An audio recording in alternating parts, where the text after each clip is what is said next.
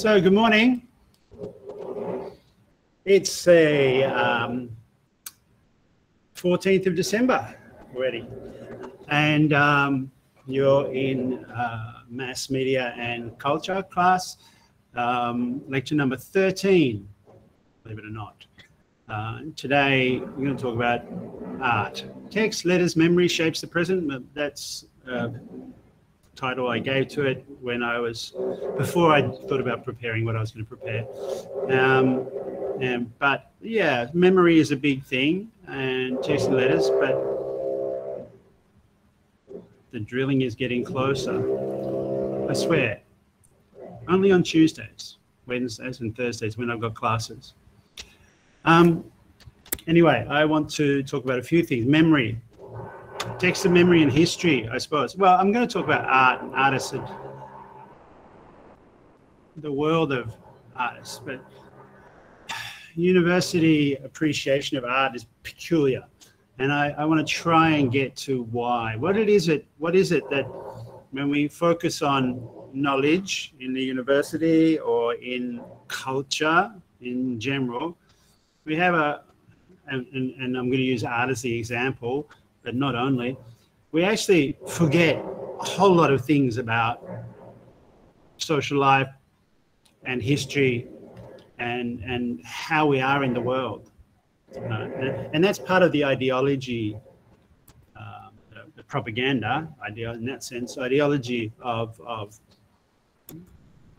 global commodity culture these days, the sort of thing that Adorno would have us remember. So I want to tell some stories about art and about Marx and about slavery, and try and think a bit more comparatively about interpretation, and maybe about the dialectic of interpretation and evaluation and history and memory.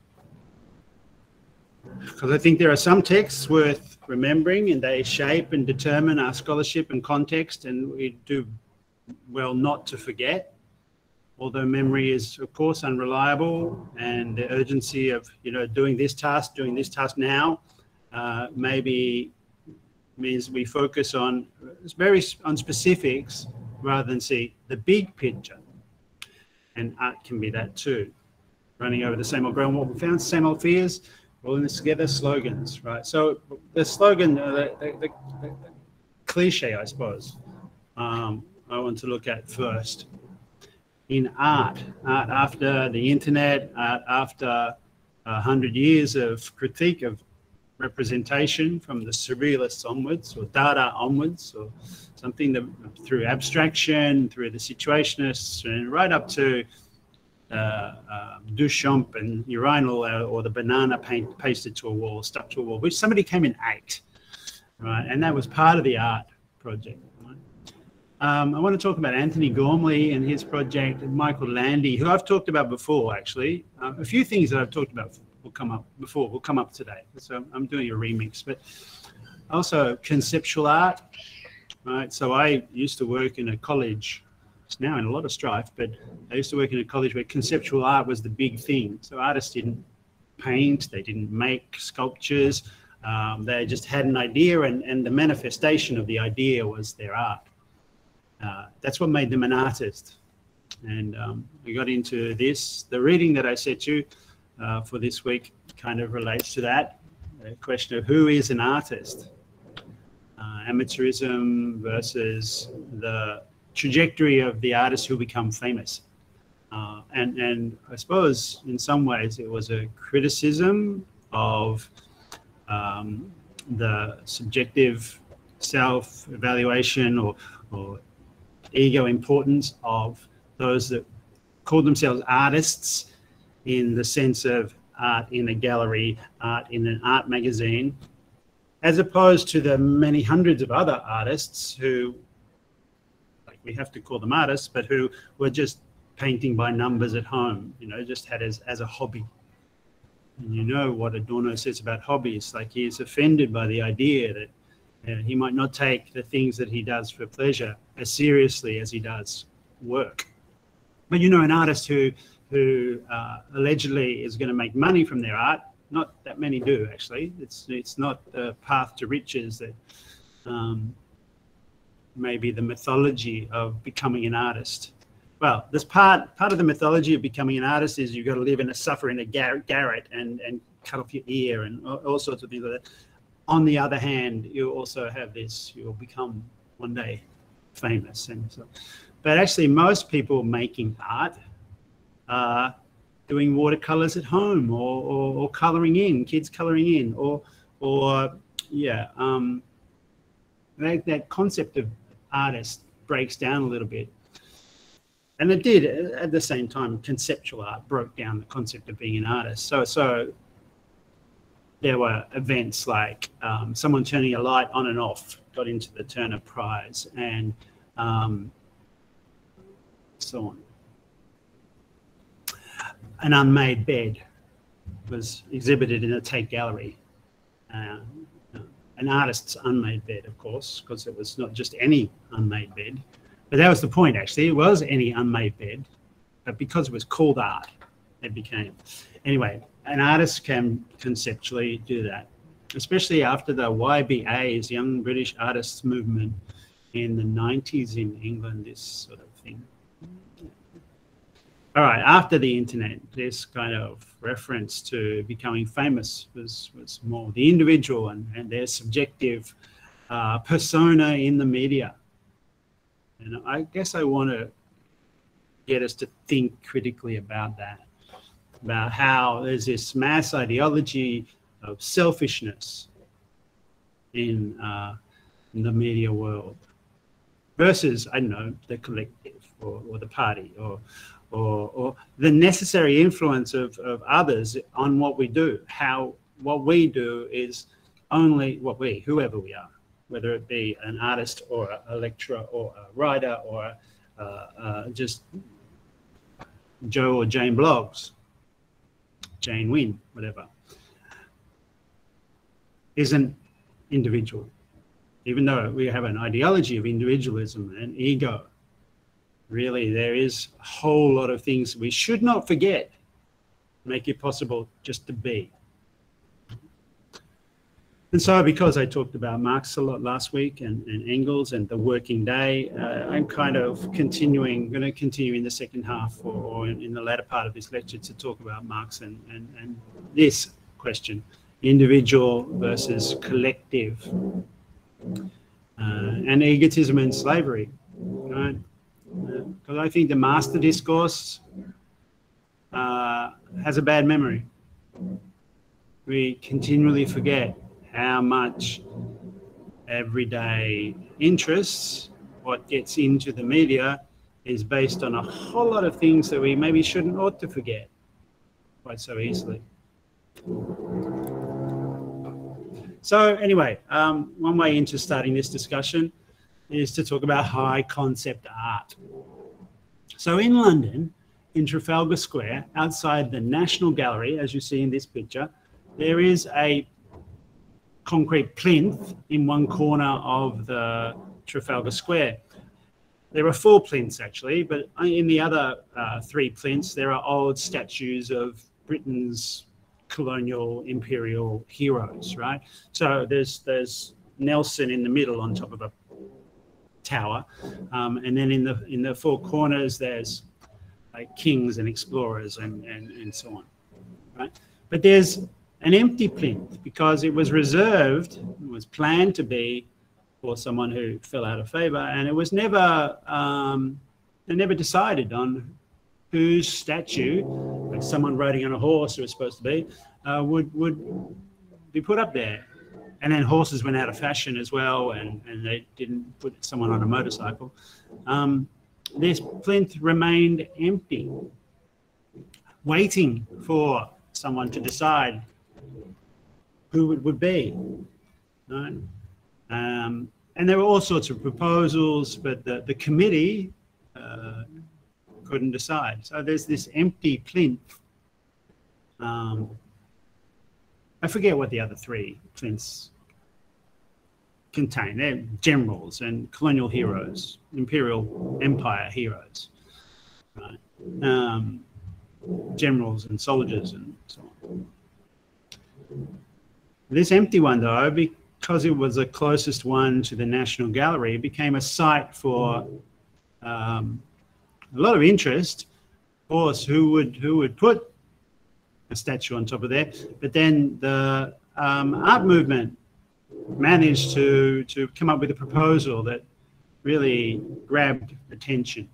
And it was that there would be an award, a competition, that would then have a temporary sculpture put on the fourth plinth.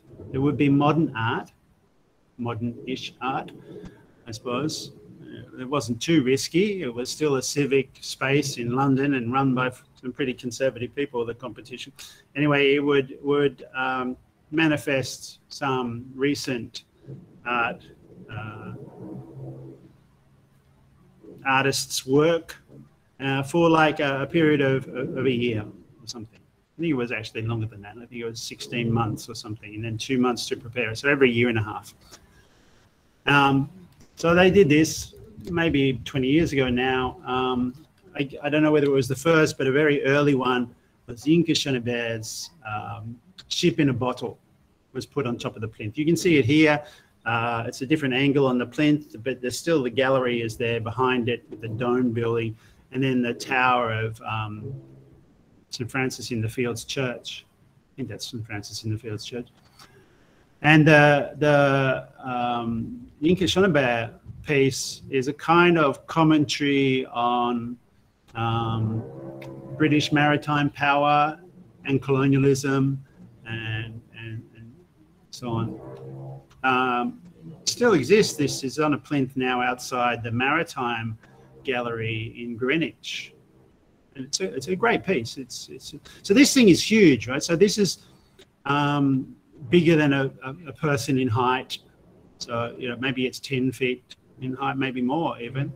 And it's installed on this plinth that you can't climb up to get to. It's out of reach. But yeah, it's in a very prominent place in the middle of the city. And so it's high exposure for an artist. So to get this commission or to win the competition, you have to make a model, and then it goes to a judging panel. They did for a little while have a public a vote alongside the judges panel, but they didn't agree. So, but anyway, another one was this blue cockerel.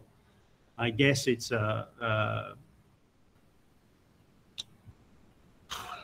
reference to France. Maybe this was after the French football team had won the Soccer World Cup or something. Anyway, it's another angle on the square. You can see there Nelson's column in the background. The foreground is the plinth and the square and the fountains.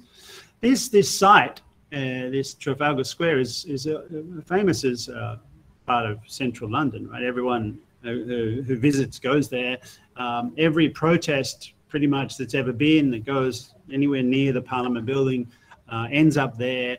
I've been caught up in police actions in that square with thousands of people many times, where you get surrounded by the police and locked in the square for hours, kettled, or it's where the peace marches, the anti-Vietnam War marches, they all ended up here because it's a ideal place for setting up a stage and having thousands of people contained in an amphitheater type space in the middle of the city, surrounded by these very picturesque buildings. The second picture you see there is another kind of winged bird, but this is Abyssinian reference. Right, so going back, what, Abyssinia, 4,000, 3,000 years, something like that, to the civilization of the Sumerian, well, no, what is now Iraq, right?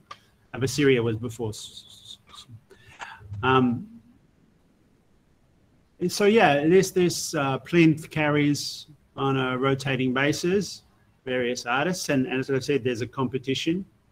My cousin Sakari was one of the finalists for one, where she made a model of protesters going to the that space, Trafalgar Square. And in fact, that's modelled, I took her to the demonstration, modelled on our experience at a demonstration. It didn't win, it won the public vote, but it didn't win the decision by the committee to put out there. But I wanted to include it just to nod to Sakari, my cousin by marriage, because it was potentially the most relevant work to make that plinth, because the square is for the people, not it's a place where there are political protests and speeches, and it's a very public demonstrative, it's a space of demonstrations, to then represent that back as art on the plinth as a monument, in a monumental form. It was a great idea, I thought. Of course, it wasn't accepted. Although 2 years later, I think, Anthony Gormley's done something similar, where he put together a thing called One and Other, where living people were the sculpture. Right, so some netting was put up around the plinth, and individuals were put, living beings were put in the space of the sculpture. And they, over a period of a year, I think between, I can't remember the hours, but most of the day, you got 1 or 2 hour blocks of time, and individuals could do anything they liked, within reason, I suppose, on this plinth. And people spoke, people dressed as, I don't know, cosplay characters. They protested various niche issues. They read poetry, they read Shakespeare, they dressed and undressed, and some just read a book, some sunbathed, some smoked a cigar. It was really interesting because at one level, it was, anyone could have applied to become a person on the plinth. And Anthony Gormley was the curator of this work of art, which was very conceptual, right? Gormley's really interesting as an artist because he's pretty establishment. He's pretty mainstream, and yet what he does, I think, is kind of provocative, a bit egocentric. His most famous pieces, The Angel of the North, and see the Sentinels. He makes sculptures, I guess, casts of his own body. His body made. He makes well, one project he made anyway that I thought was really significant, psychologically, politically, conceptually, was this Sentinel project, where he I don't know whether it was called that, but he made casts of exactly his body and staring out, and he put them on the top of various buildings throughout the city of London. And it was a bit eerie because there were these figures. And he'd done a similar thing in a beach up north where they were out into the surf, just staring out at the horizon. And then in the city, these figures, Gormleys, cast Gormleys, were staring out at the city, watching. Like, it was a bit eerie. And so that was kind of a different monument, because it wasn't like Nelson there on his tower, who's just so high up you can't even see. These were still high up, but you could get different angles on them and see these people. And in a way, putting live people on top of the plinth was similar, because as much as you see the people in the square, they looked up occasionally and looked at the people. It was as much as the people on the plinth getting to look at passers-by in the square from a different angle, from an angle you don't really get to see. I mean, they would watch the audience and look for, the whole thing was about getting a response. No, it was pretty interesting. I actually interviewed Gormley, the Institute of Contemporary Art, back in the day. I don't know whether this will play. Yeah, it will. Okay. Let me know if this sound kills it or not. Is it playing?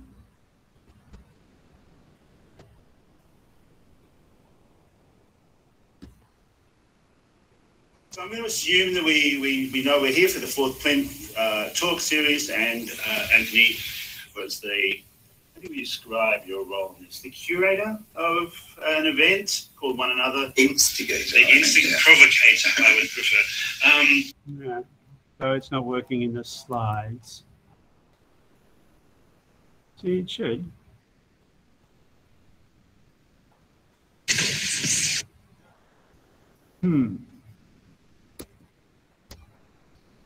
All right, you can see it. Why isn't it playing? It's the curator of an event.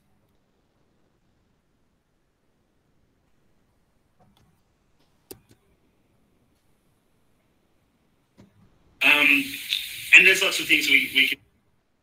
Every time I move out of it, it stops working.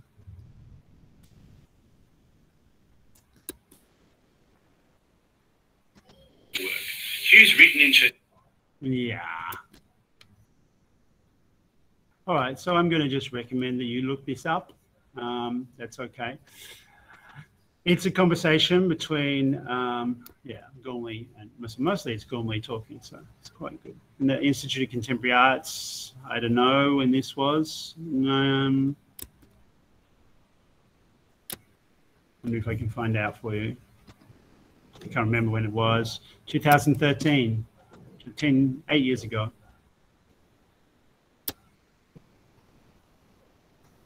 See, I've never had hair. Now I want to get out of this. All right, I'll move on to another conceptual artist. So I'll put the link to Gormley talking about art and individuality, which is really the topic for today, on the e-learning. I think he's really interesting. He's taken to be this superpower artist, but he's quite a modest guy. And it was taken around as they were setting up a retrospective of his work in the Hayward Gallery once. And they were busy, everyone was busy moving his sculptures into place and so on. And he was showing us around. And then we're in this big room, and over the far side of the room, we heard a kind of a crash and then complete silence. And basically someone had dropped one of the works and broken a piece off, and they were panicked, right? They've broken a piece of the sculpture, and the artist is in the room. He's going to be upset, isn't he? So they all sort of like, what are we going to do? And he just walked along and went, oh, yeah, that's broken off. Got a welder that they were using to put the things in place, and just welded the piece back on and went, yeah, that'll be all right, and went off. I mean, it's very... matter of fact and humble. And I mean, obviously he's also not, because he's got a public persona, the artist, and the artist produces books and has talks, and it's interesting that very often the public person in the media, someone like an artist, is very different to how they are in so-called real life. I wonder if that's true of another guy, Michael Landy, who I want to talk about, his project Breakdown. I've possibly spoken to some of you before about this. I want to mention this. First of all, I want to put it in the context of just... So this is a photograph from Afghanistan when the US were dropping cluster bombs on the people of Afghanistan. They're yellow phosphorus bombs that explode, and the phosphorus is yellow as well, and if it gets on your skin, it burns through the bone. At the same time, and in the same color, they dropped aid packages So Afghans were scrambling around for these aid packages that had been dropped upon areas, potentially in the same fields where there were cluster bombs, that same color. It was just an irony. Anyway, this I wanted to include that as kind of a hint at the memory of context, because at the same time that Landy was doing his breakdown project with a yellow color scheme, Afghanistan was being bombed. So, right, this is going back 20 years now. Yeah, just on 20 years. So Landy's project, for those of you that know about it already, he hired a shop in Oxford Street in the centre of London and hired some people to collect all of his possessions, everything he owned in the world, and grind them up into dust, into fragments. So they were put through a machine, including his car, was disassembled, taken apart into smaller and smaller bits, and then ground. Obviously, it was easier with the plastic bits and the wooden bits than the metal bits, but ground into a kind of dust and thrown away. Everything he owned, including pieces of art that other people had given him, things his girlfriend, former wife, I'm not sure, had given him, his passport, notebooks, what have we got here? Catalogues from his art show, a toilet plunger, a lamp, various commodities turned into nothing, into dust. And the dust wasn't even it wasn't re-commodified. You can imagine that someone doing an art project like this, breaking down all their stuff, would then have the stuff left and sell it in little sachets or something, you know, the dust of someone's life maybe, but it didn't even re-commodify it. It was just thrown away. Someone's entire life's possessions, all the commodities they owned up until that point, including his shirts, right? He then bought a kind of cheap set of shirts for the project, and when it was finished, all he had was these cheap shirts that and shorts that he'd bought during a kind of blue jumpsuit type thing. Everything else was destroyed from his life. And that was the whole idea as conceptual art, right? Many people came to look at this. It was significant as an event, but it also, and it was pretty egotistic in a way. There was much criticism of him for this because he was destroying presents that people had given him. They said that's selfish to use these things that I gave you, you know, intimate tokens of our life just to make yourself a famous artist. It did make him a famous artist. It questions the, like he didn't really know exactly what he was doing, but he was doing it to raise questions about who he was. Was he all of his things? Can you imagine doing that? Like, my God, the amount of books I would never want to destroy. It was to question who he was and well, what a person was, what ego attachment we had to things. It was a commentary on commodification of our lives. That he put it in a kind of conveyor belt was like a commentary on our contemporary culture being more industrialized, our identities industrialized. We are what we own.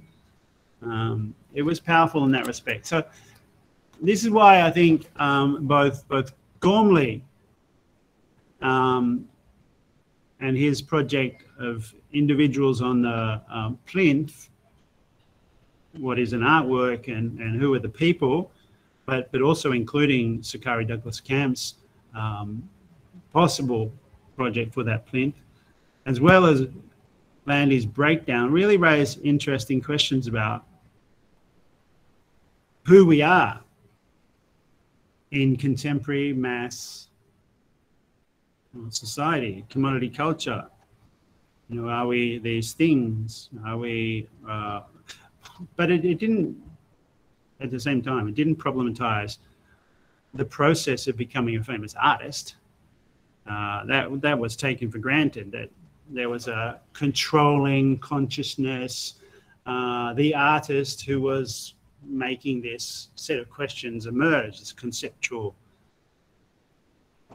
performance, if you like. And that artist was an individual, even though the individual could be turned into many individuals, representing the one individual being the art, or a individual who was stripped naked, literally, from all of their possessions. Now, my argument, and thing for us to consider for the class today, is whether or not that doesn't forget a whole lot of things that make it possible. For starters, all of his things had to be made by someone, right? That's the basic argument of commodity culture, isn't it? Marx's point in Commodity Fetish in the first chapter of Capital is that there's these things, these commodities that seem to be related to each other by price and seem to have a life of their own, actually congealed social relations between the people that made them. And even to destroy Landy's commodities, he needed other people. It had to be not just an audience to watch him do it. He wouldn't have done it without an audience, no doubt. But it relied on other people and to make the machines that did the destroying, also to have built the room in which it was destroyed, to have set up the conveyor belt, and of course to have made all the commodities. Right? That's a basic point. But maybe there's something wider here. Now I want to read some of Marx's Capital with you on this, and kind of try and use it to complicate this question of what is an individual as an artist and just as a concept of individual. So this is from chapter 16. Chapter 16 of volume 1 of Capital. And it's something that I think many people miss when they read Capital. It's that, sure, Marx starts off talking about an individual labourer and a relationship between, a Robinson in isolation and commodities. But he doesn't stick to that model of labour, that the labour theory of value is not about an individual labourer. That's where you start the argument. But by the time he gets to chapter 16, as we can see, things change.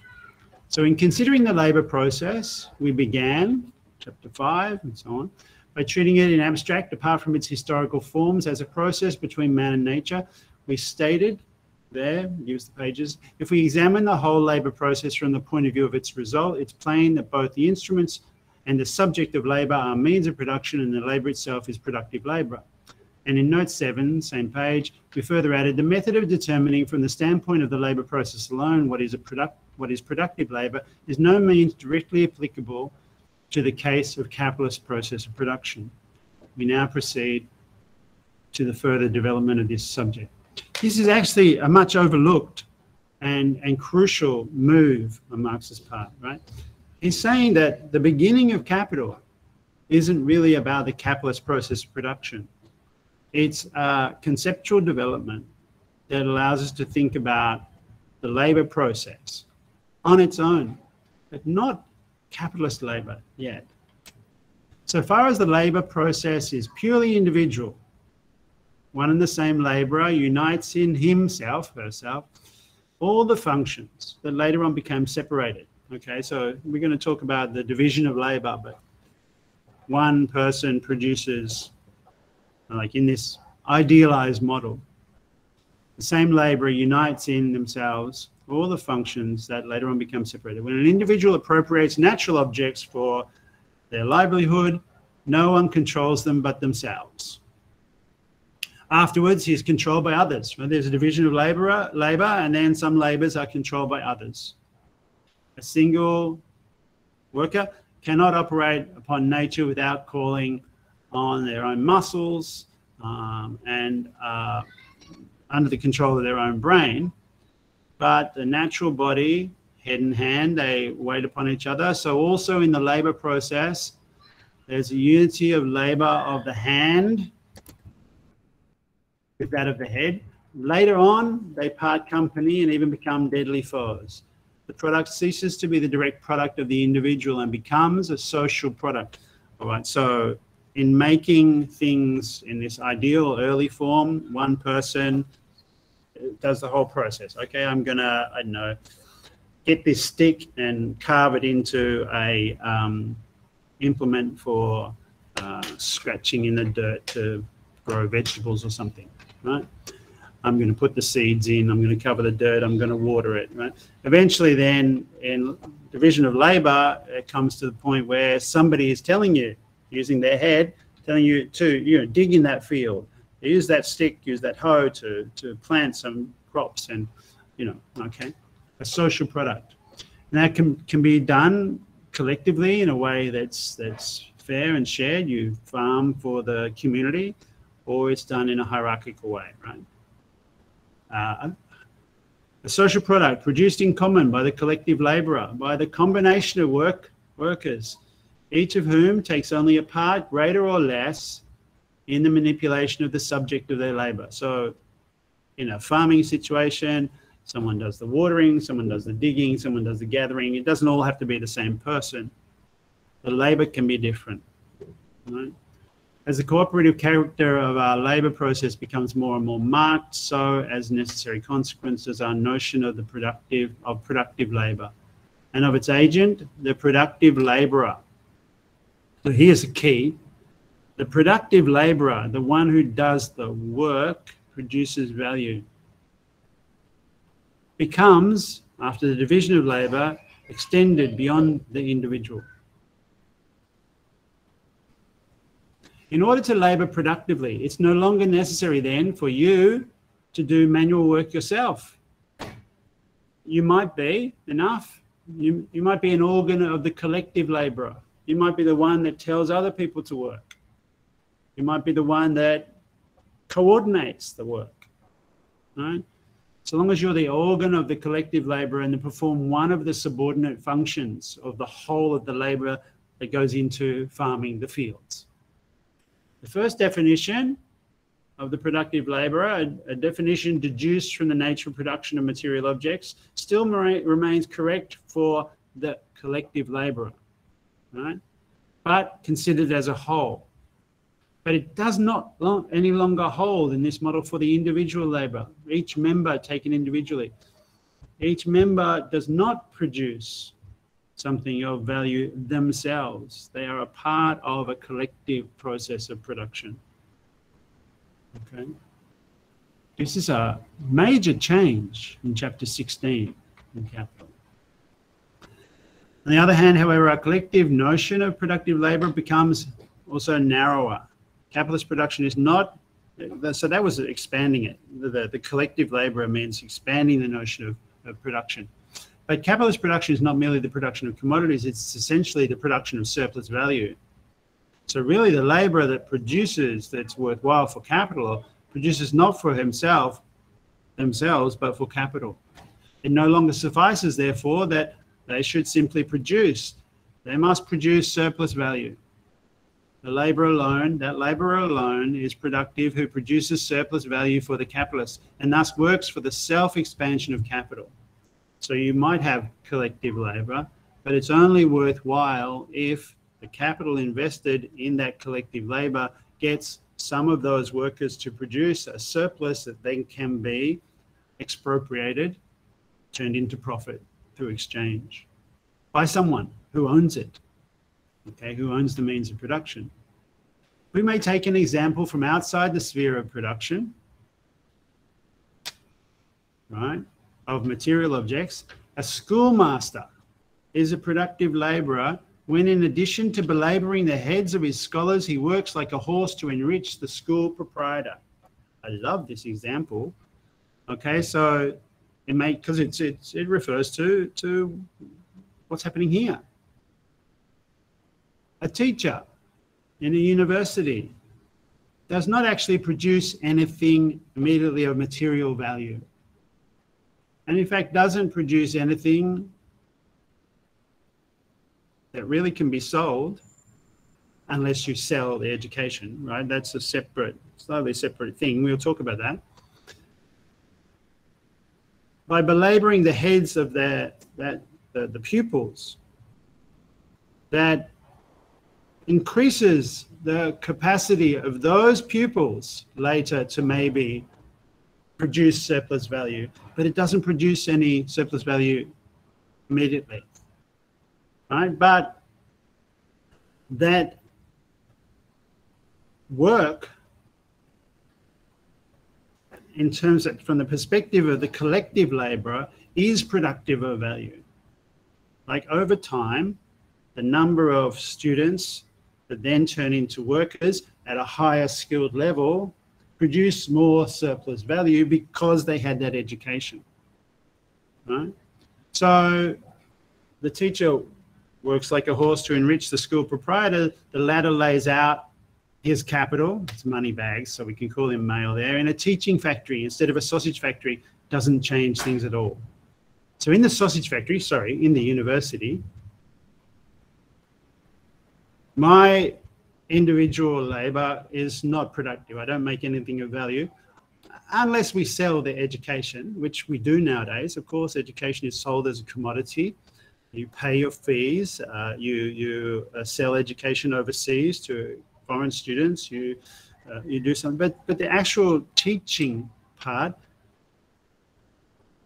improving your skills, even just giving you information, but also producing critical thinkers, makes you in the future a more productive worker. So while the teacher doesn't produce anything, in combination with the capacities that you have, that your family also prepared you for, and so on, through the teaching relation, potential labour that you can do is of a higher level and therefore more productive of value than it would otherwise be. So my contribution in a kind of secondary way is productive of value. No actual value in fact, I kind of hope actually dysfunctional for capital, teaching you to be critical, sort of to undermine some of the worst parts of capital, but no actual value produced immediately, but at the individual level, but collectively, in terms of the whole process overall, yes, we increase the productive capacity of the collective work of those that are educated. Does that make sense? All right, maybe this one is very difficult. So maybe we can get someone to read it in Tingkat. Can you see this? Would someone like to read it out? Any volunteer?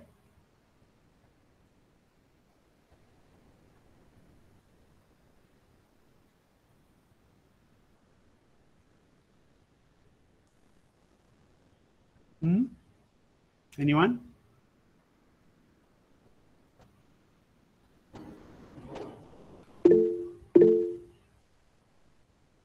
Go on then.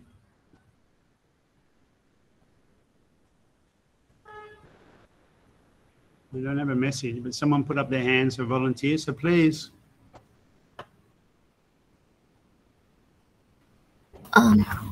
Giá trị thặng dư tuyệt đối và giá trị thặng dư tương đối. Trước hết, xem chương 5. Quá trình lao động được nghiên cứu một cách trừu tượng, không phụ thuộc vào các hình thức lịch sử của nó, như là một quá trình giữa người và tự nhiên.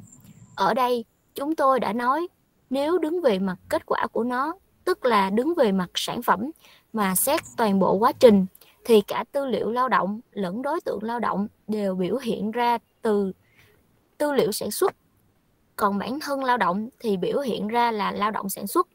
Trong chú thích 7 còn bổ sung, định nghĩa này về lao động sản xuất, xét trên quan điểm của một quá trình lao động giản đơn thì hoàn toàn không đủ nữa đối với quá trình sản xuất tư bản chủ nghĩa. Vấn đề đó ở đây cần được nghiên cứu sâu thêm nữa. Khi quá trình lao động còn là một quá trình thuần túy cá nhân, thì cũng một công nhân ấy kết hợp tất cả các chức năng mà sau này bị tách riêng ra trong sự chiếm hữu cá nhân những vật thể tự nhiên vì mục đích sinh sống của mình. Người công nhân đó tự mình kiểm soát lấy mình, về sau người đó lại bị kiểm soát. Một người riêng sẽ không thể tác động đến tự nhiên nếu không vận động các bắp thịt của mình dưới sự kiểm soát của bộ não của mình. Cũng như hệ thống tự nhiên, đầu và tay gắn với nhau, thì trong quá trình lao động trí óc và lao động chân tay cũng kết hợp lại với nhau. Về sau, lao động trí óc và lao động chân tay tách rời nhau và đi đến chỗ đối lập một cách thù địch với nhau. Sản phẩm nói chung đã từ sản phẩm trực tiếp của Sorry, I can't change it either. I can read because base is the bottom. Yeah, I know that's the thing that was put on afterwards. Let's just skip to the next page and continue.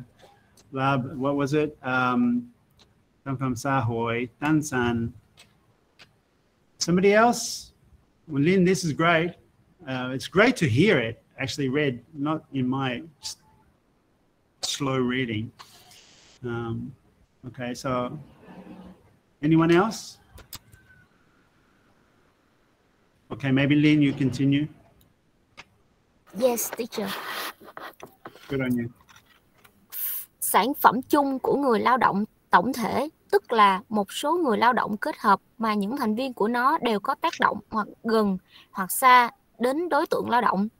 Vì vậy, cùng với tính chất hợp tác của bản thân quá trình lao động thì khái niệm lao động sản xuất và người đảm nhiệm đó, tức là người lao động sản xuất, cũng tất yếu mở rộng ra.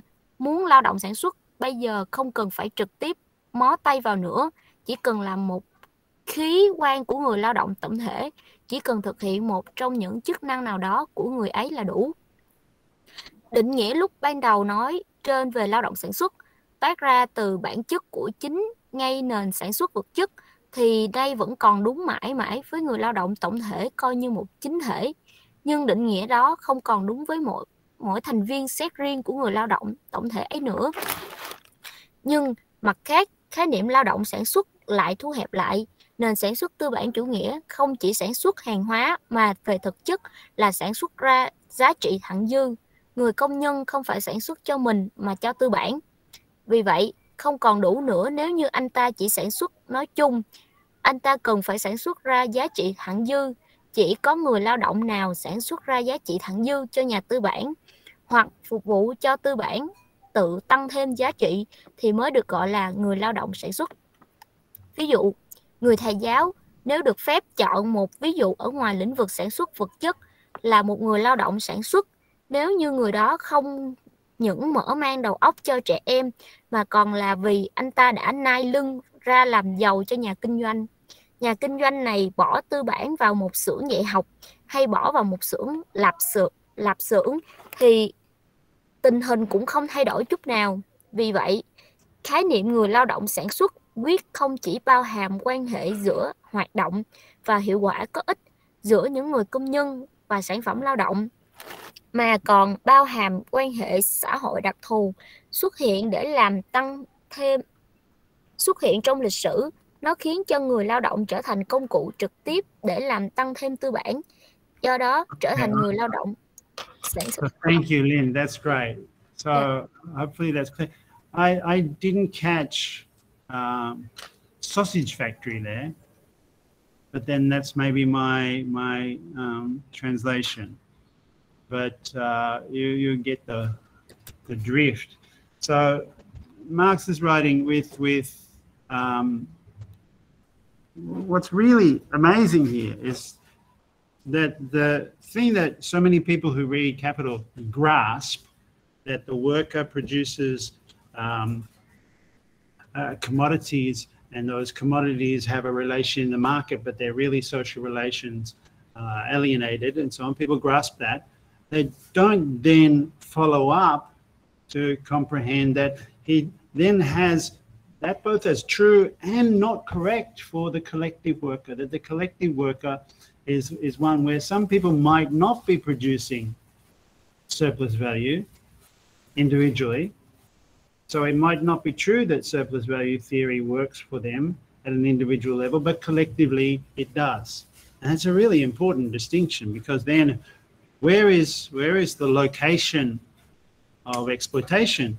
Is it in the individual wage, individual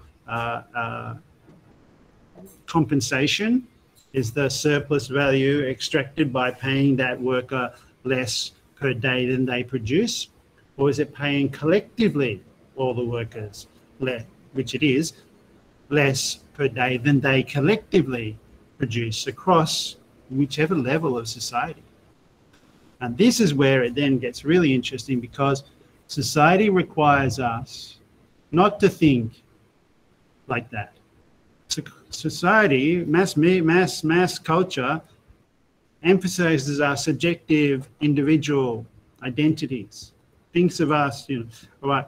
And the critical response to that is, any collective action by a trade union or a political party, whatever, is kind of disruptive for the capitalists who just want to think about individual and wage. They don't want to think about collective labor. They don't want us to recognize that actually we are all in this together. That's their slogan, we're all in this together. But what Marx really means is we really all are. Now, it's very interesting if you think about this in relation to art, but we'll get to that. The next step after chapter 16, a bit further on, Marx starts to talk about those forms of labor that aren't waged, right? So while so many people think Capital is a book about capitalists and workers, it's when he starts to talk about those people that are unemployed that something really interesting happens. So Marx writes with a hint of kind of grim optimism that as soon as the workers learn the secret of why it happens that the more they work, the more alien wealth they produce, it's expropriated from them, and the more alien wealth they produce, that the more the productivity of their labor increases, the more does the very function of the means for valorization of capital become more precarious, right? The more that they produced, the more that they are subject to the whims of capital, right? As soon as the workers discover, right, if they've read Capital, they'll discover, right, that the degree of intensity of the competition amongst themselves depends wholly upon the pressure of the relative surplus population. Right? Now, here's the thing.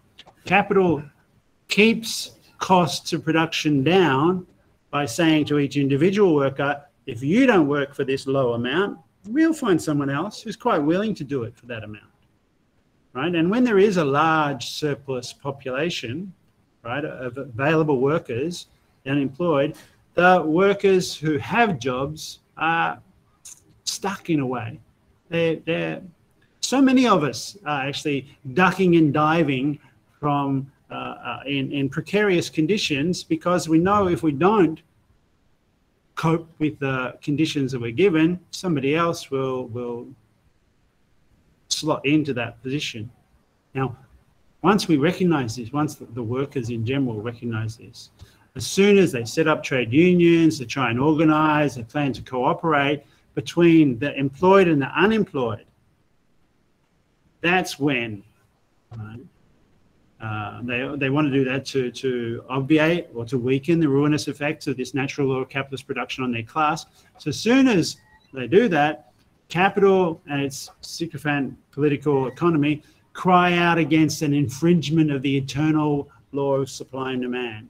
You know, supply and demand. There are that many workers, and therefore the salaries must stay low, because there are other workers who will do it. That's supply and demand. But actually, the challenge to that, and why the cry comes up, is that from the moment that the unemployed and the employed start to organize together, rather than just organizing a trade union, but something more political across the whole of society, the old order is shaky, is threatened. Right? So the collective worker then, in that sense, not the individual worker producing a commodity, but the collective worker also must include the unemployed worker. Right? So, and Marx has an argument about this. He calls it the reserved army of labour. And this is an absolute crucial part of the argument. Every combination between employed and unemployed disturbs the pure action of the law of supply and demand. Right? As soon as the workers try to organise unionisation between the workers and the unemployed, between the active and the reserve army, right? The reserve army is the unemployed, potential workers, basically. As soon as there's an organisation across both, the economy cries out that it's unfair.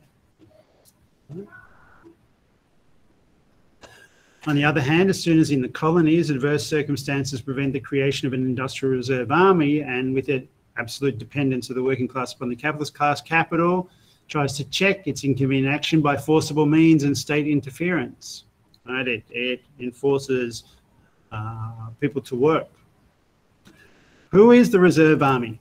Marx breaks it down. He talks about who the reserve army is. There are several sections. There's a floating section of the reserve army. They are people who are not in full employment. They are sometimes in employment and sometimes not. They're at the edges of full employment. They're part-time employed. They're seasonally employed. They have not quite enough work to make up a full salary. They're struggling, but they are still making an effort, right, to be employed. And because of them, because they're the ones most immediately who would take a full-time job if it was offered, those who have a full-time job are kept in place. There's the latent part of the reserve army. They are a surplus rural population. Okay, and at certain times, capitalist commodity production requires more workers. They call upon the rural to move into the city. The rural workers, the surplus rural workers move in. We see this a lot with growing economies. I mean, Ho Chi Minh will be an example. Many people from the Mekong Delta area and so on have in-migrated to the city, not just Ho Chi Minh City, Can Tho and so on, and put a pressure on all other workers, right? Because, right, it's not like there's full employment and they've come because we need extra workers to do full-time jobs. They are enticed into work because it's quite useful for corporations to have a kind of threat to contemporary workers. Don't ask for too much in terms of salary increase because, you know, somebody else could do that job. And I think about this in Vietnam, this is much less controversial because we have party regulation and a planned economy. Think about it in a completely deregulated economy. London, for example. Precarious work in London, so very hard. And immigration to big capitalist cities, whether it be London or Paris or Bombay or Calcutta, is massive. Part of industrialization. But then there's also another section of the reserve army. The reserve army, they're an army of potential labourers, but they're not in labour. They're stagnant. They're irregular labour or the sub-proletariat, right? The lumpenized, proletarianized, I don't know, street workers and so on. Right? So there's this range of different types of unemployment or underemployment that are a part of employment. So if we thought about it at the level of an individual worker, that doesn't make any sense. You've got an individual worker who has a job or someone who doesn't have a job, end of the story. But if you think of the collective worker, the individual worker who has a job is conditioned by, in a way, their salary is conditioned, their work conditions are shaped by the fact that there are people who are not fully employed, putting pressure on those that are fully employed. So if we were going to map the operations of capital. We do quite well to recognize how that text asks us to change our perspective from the individual worker as social labour to the collective labour of many social labourers. Right? So not just from the individual labourer to the collective, which was the path that we saw last week when we were looking at the working day. Right? Also, the labour of the individual within the collective labour is different. So it might not be that I produce any value, but as part of a system that creates valuable workers in the graduates, absolutely do I contribute to the collective extraction of surplus value. So interpretations of labour theory of value must change according to the level of analysis. That's really crucial. And maybe that distinction should apply when we think about all parts of our calculations of value, including the art world. Now, the point about the collective labour was already made in the very well-known last words of the manifesto. Workers of the world, you've nothing to lose but your chains. Unite. Workers of the world, unite. Right? And the chained workers, of course, were the slaves. And we talked about this last week as well, right? The worker in the white skin cannot claim freedom until they recognise that the black has to be no longer insulted or no longer enslaved. And Marx is writing during the American Civil War and so on. I mean, actually, I want to get into this. Why does he think this is important, right? Lincoln is not the freer of the slave, right? The president of America is not necessarily someone you would think of as an ally in the global workers of the world unite kind of ideology. But by recognizing that he had to free the slaves in order to win the Civil War, there is a role for Lincoln in making sure that it's not just a sausage factory that is developed. We can read a bit of Marx's letter to Lincoln. Right, so this is Marx writing on the part of the International Working Men's Association, International Workers Association, it should be. Obviously, women workers were a big deal for Marx. Anyway, he writes as the secretary of the IWMA to Lincoln, "Sir, we congratulate the American people upon your re-election," 1963, right?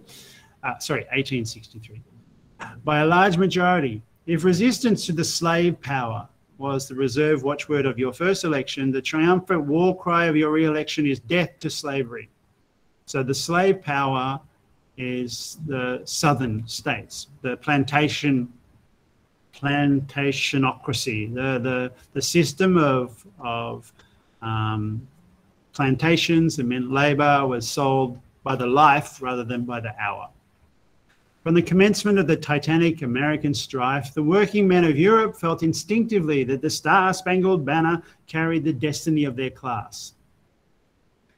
I think Marx there is being a bit ironic. He can't help himself but mock a little bit the Star-Spangled Banner. The contest for the territories which opened the dire epopee, I think that should be epopee, was not to decide whether the virgin soil of immense tracts should be wedded to the labour of the immigrant or prostituted to the tramp. Right.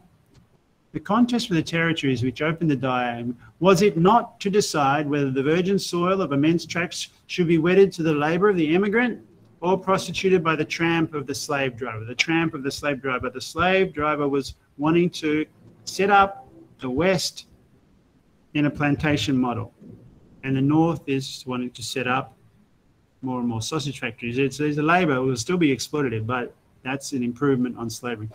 When an oligarchy of 300,000 slaveholders dared to inscribe for the first time in the annals of the world slavery on the banner of the armed revolt, when on the very spots where hardly a century ago the idea of one democratic republic had first sprung up, when the first declaration of the rights of man was issued, and the first impulse given to the European Revolution of the 18th century, when on those very spots counter-revolution with systematic thoroughness gloried in rescinding the ideas entertained at the time of the formation of the old constitution, and maintained slavery to be a beneficial institution, indeed the old solution of the great problem of the relation of capital to labour, and cynically proclaimed property in man the cornerstone of the new edifice, then the working classes of Europe understood at once, even before the frenetic partisanship of the upper classes for the Confederate gentry had given its dismal warning, that the slaveholders' rebellion was to sound the tocsin for a general holy crusade of property against labour. And the men of labour, with their hopes for the future, even their past conquests, were at stake in the tremendous conflict on the other side of the Atlantic. All right, does the working class in Europe really think like that? I mean, maybe. It's quite an elaborate, full of quotations of the history of, I suppose, the slow, or the progress of workers towards a democratic institution as undermined by those who come with the ideology of slavery, that we can, our wealth is our value in human beings. Right? Our wealth is the individuals we own. Of course, people recognize that as really crucial, and why the Civil War in America was so important worldwide. Everywhere they bore, therefore, patiently the hardships imposed upon them by the cotton crisis. Of course, the cotton crisis, the embargo that was made on the South to stop export of cotton from the slaveholding states to European factories, meant that the factories and the workers in the factories in Europe were underemployed again. All right, they were made to duck and dive. The thing is, Marx is pointing out these systems are completely connected, right? That slavery and its cotton economy was fueling the so-called democratic economy of the Manchester Mills. But anyway, while the working men, the true political powers of the North, allowed slavery to defile their own republic, while before the Negro mastered and sold without his concurrence, they boasted it the highest prerogative of the white-skinned labourer to sell himself and choose his own master. They were unable to attain the true freedom of labour or to support their European brethren in the struggle for emancipation. But this barrier to progress has been swept off by the Red Sea of Civil War. The Red Sea of Civil War. Imagine thinking that Abraham Lincoln, the President of America, could be a red. No, but the Civil War makes it impossible to continue thinking that slavery is okay. And that must be progress. The working men of Europe feel sure that as the American War of Independence initiated a new era of ascendancy for the middle class, so it's a bourgeois revolution, right? So the American anti-slavery war will do for the working classes. They consider it an earnest of the epoch to come, that it fell to the lot of Abraham Lincoln, the single-minded son of the working class, to lead his country through the matchless struggle for the rescue of an enriched race and the reconstruction of a social world. Unfortunately, Lincoln was not of the working class. This was a bourgeois revolution. It put the owners of factories in the pole position, as opposed to the owners of plantations, to the slave-owning class. That's an improvement. But the reconstruction that actually happened, the reconstruction of a social world, was not on the basis of working class power. It was a basis on the basis of the owners of capital and their power. In fact, you can read how in the work of W.E.B. Du Bois, Black Reconstruction in America, you can read an excellent, maybe one of the greatest books of sociology that America has produced. You can read about how the potential of what happened in the 10 years after the Civil War, after the slaves were freed, I would say even freed themselves. Yeah, go on. That.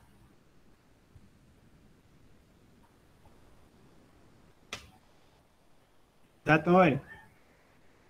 Please ask a question. You raise your hand.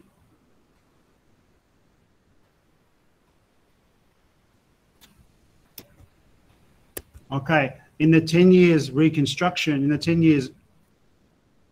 reconstruction after the Civil War, the reconstruction didn't continue with the slaves being freed. It moved the slaves into wage labor at a lower level than white labor. I mean, the levels of education that were implemented directly after the Civil War were impressive. New schools were started, education programs for blacks, etc., but these did not last. These were slowly reconstructed out of existence. One should read W.E.B. Du Bois. I wrote down the name. But that, what did you want to say?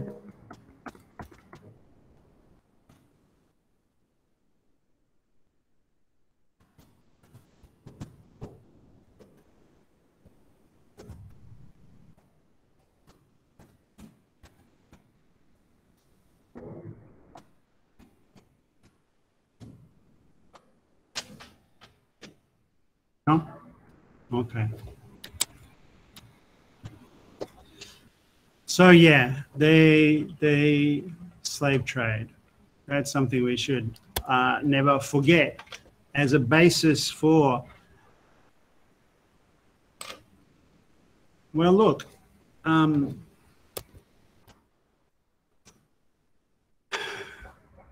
Think about the documents.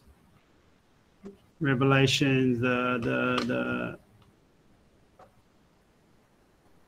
memory and identity formation that we should keep in view when we think about the old slave system. For starters, these very buildings that surround the plinth in that discussion.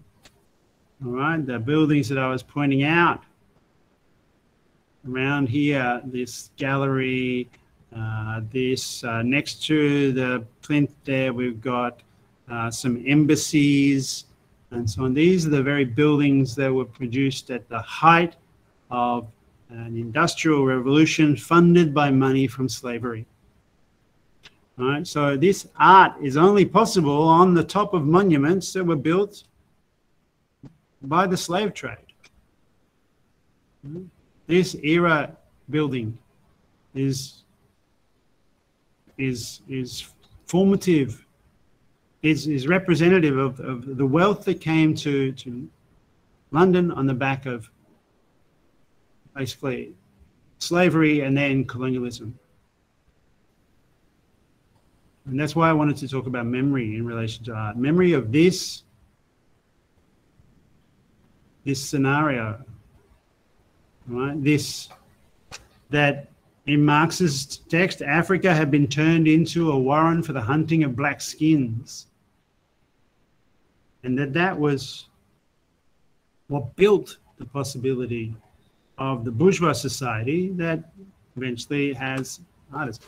I mean, all right, there was always slavery under Islam. It wasn't like the British invented slavery. It has a long history. You can read about it in, I know, Normalized in the 1001 Nights, harems, and people forced to join armies of Nawabs in India or wherever, join as soldiers or be ship's crew. General labor, slavery are tied up together. Bonded labor for plantations, sure. But the capturing of slaves wasn't necessarily done by white people. They bought the slaves off Muslim slave trader middlemen or so on. I mean, you can see here some of the sites, the forts that were built by the Europeans at the coast.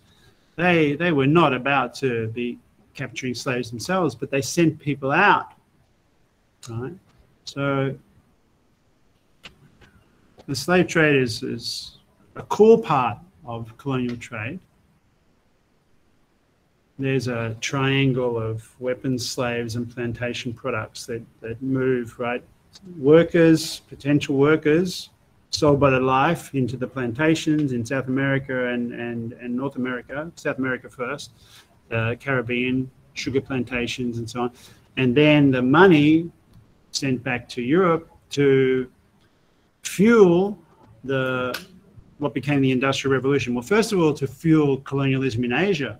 Without the money that was made from the colonization of South America and the slave trade in South America, the sugar money that came back to Europe and the silver, Europeans, and especially the English, could not have got into India in the way that they did.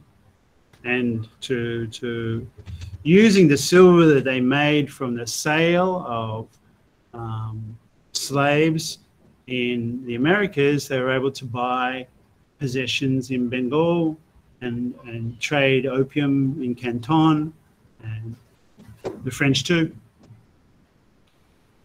Spanish first, the Dutch, then the French and the English. I visited some of the ports in Senegal, Gorée Island and so on, where the slaves were, they were stored, a bit like a marketplace. They were captured in the rural areas, but they were brought to these coastal towns that the British and the French had set up, and Spanish and Dutch, and kept in horrendous cell conditions before they were shipped out through this famous gate. This is actually a picture I took of the doorway through which so many of the slaves were shipped onto boats. I mean, they were taken from basically a prison cell, tiny cells in which like 20 and 30 people were and jammed into a room for months. And then the ship came along and they were dragged through this door and put onto the ships that pulled up alongside and taken across what's called the Middle Passage, which is a very tame name for crossing the Atlantic, during which like millions and millions crossed the Atlantic, and many died on the way. And often, if some got sick on the way, rather than have them infect the rest of the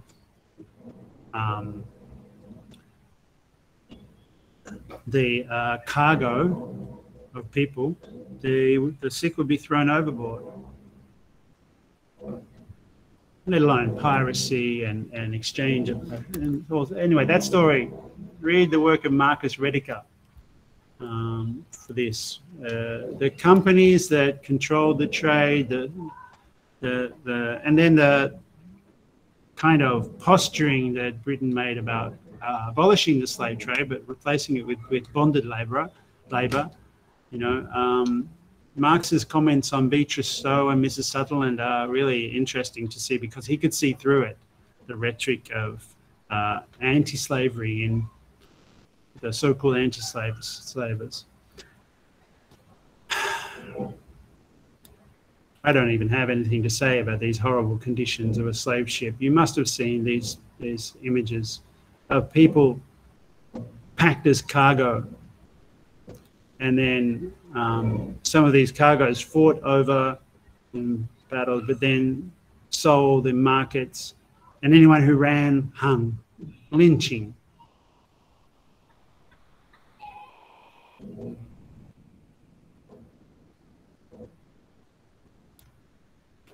Slavers would insure their cargo. However, insurance could not be brought against disease. On its way to Jamaica in 1781, the ship Zong was nearing the end of its voyage. It had been 12 weeks since it sailed from West African coast with its cargo of 417 slaves. Water was running out. Then, compounding the problem, there was an outbreak of disease.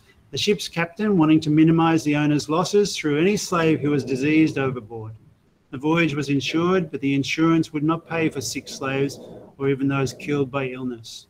However, it would cover slaves lost by drowning. The The captain gave the order. 54 Africans were chained together, then thrown overboard. Another 78 were drowned over the next 2 days. By the time the ship had reached Jamaica, 132 persons had been murdered.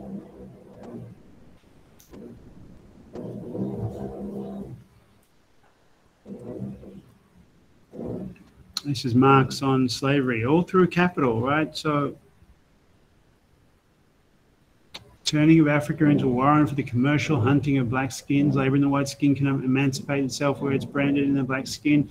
The present Duchess of Sunderland entertained Mrs. Beatrice Snow, the author of Uncle Tom's Cabin, with great magnificence in London to show her sympathy for the Negro slaves, the American Republic, a sympathy that she prudently forgot with her fellow aristocrats during the Civil War, in which every noble English heart beat for the slave owners. I gave in the New York Tribune the facts about the Sutherland slaves, writes Marx, to expose the hypocrisy of this fine advocate of the Negroes. Recall that at the end of chapter 6, the labourer had nothing to sell but her labour power and nothing to expect but a tanning on their skin, the branding of the skin.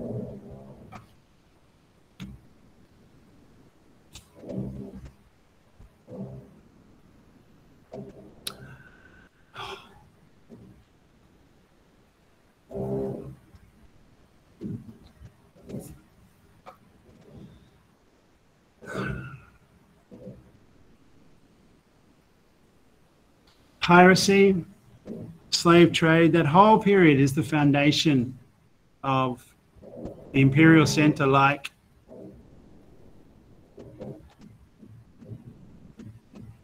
London.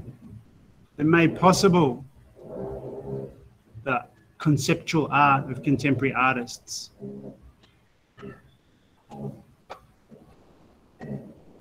Marx is the one that said,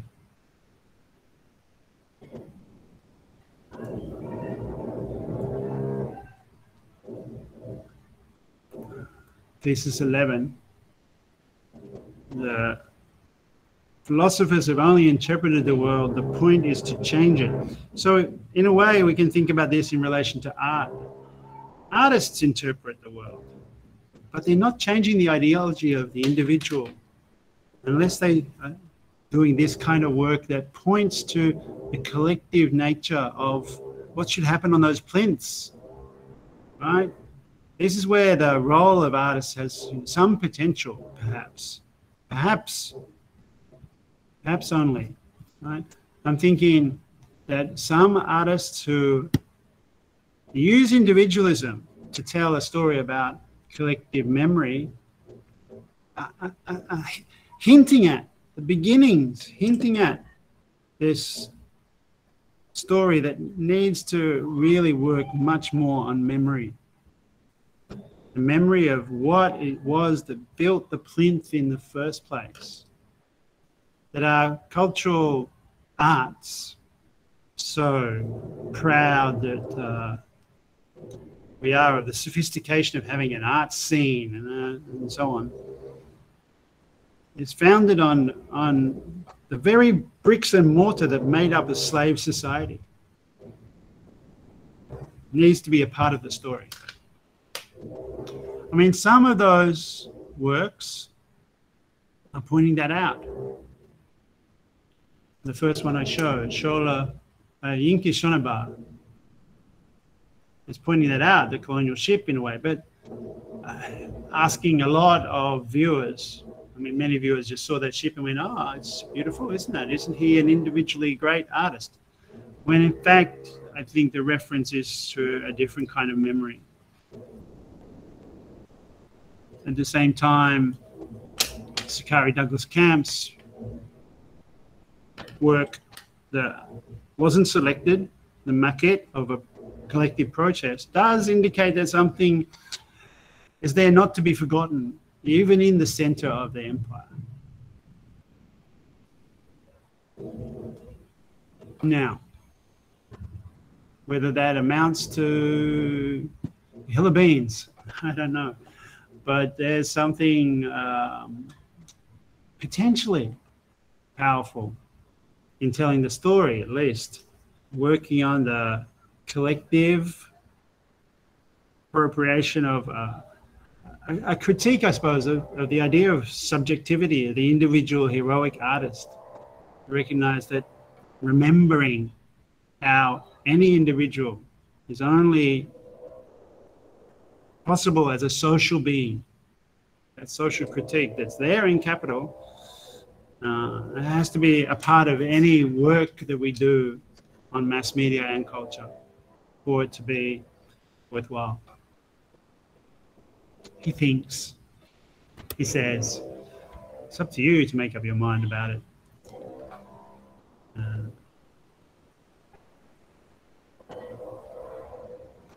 Lynn, thank you for, W.E. Du Bois, an American and Ghanaian sociologist, socialist, historian, civil rights activist, Pan-Africanist, author, writer, and editor. Yeah, he was in America for a huge part of his career. At the end of it, he went to live in Ghana, and his library is still there in Ghana, his collection of books.